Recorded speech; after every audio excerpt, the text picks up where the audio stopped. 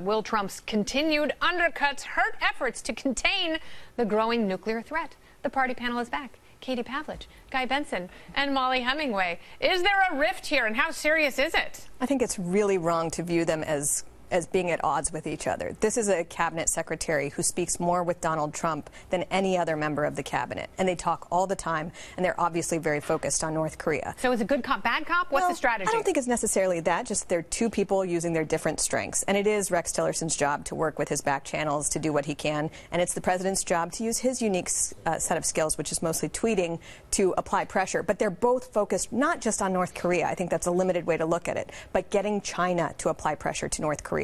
And so that... Okay, but how does saying, we have a back channel, we're talking, no, talking's dumb, how does that help with China? Well, one of the things is, it may be true that they have these back channels, but they also might not be very good back channels. And so if the president is applying some pressure, letting North Korea know through China that they need to step up and actually provide some indication that they are taking these things seriously, they each have their own way of doing it. One diplomatically, one through Twitter.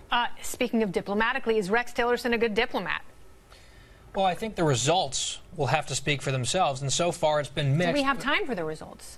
Yeah, I mean, there's always time for results. I don't think that North Korea is going to nuke the United States tomorrow, right? And if we felt like that was a serious threat, we would probably wipe them out. I think this president certainly would be very serious about that.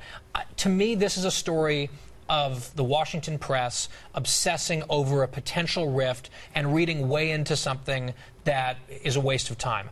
I do think it's good cop, bad cop. Yeah. I think it is clumsy and ham-fisted, but that's what it is. And I want to see where we end up. There have been steps made, real progress with China in the last couple of weeks. Absolutely. And North Korea has also stood down from, that hard threat to bomb Guam. Yeah, well, I think if you look at all of the noise of the tweeting and the good cop, bad cop, and the obsession over the media thinking that there's a rift, I think that in general, when you look at the high-profile nature of these conversations with the Chinese, for example, they're not listening to the noise that we're listening to. They are very focused on the seriousness of what they have to do, what is expected, what they have to enforce, and what the results of that are going to be. We get a little snippet of what's actually going on, and I don't think that Rex Tillerson or even the president is really, quite frankly, worried about what it looks like on the surface. And in terms of Rex Tillerson saying there was a direct channel, they kind of walked that back a little bit and then tried to explain that it's a direct channel, but not really a direct channel. I mean, it's not like a direct intermediary of some kind talking to the North Koreans for us. So I think that we get distracted with the noise because that's what we can see.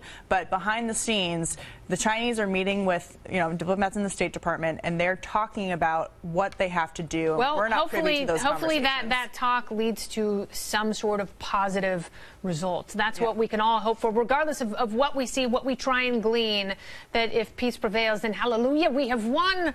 Mollie, Guy, Katie, so good to have all of you here. Thank you so much.